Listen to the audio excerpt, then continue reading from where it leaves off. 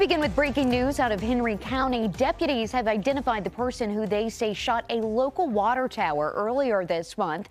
The Henry County Sheriff's Office says 21-year-old Aaron Clayton, this man you see there, has been charged with vandalism and reckless handling of a firearm. According to deputies, he shot the water tower with a sniper rifle. Clayton is being held at the Rockingham County Detention Center in North Carolina, where he was found awaiting extradition back to Henry County. Officials say the estimated cost to repair the damage and replace the water tower is $35,000.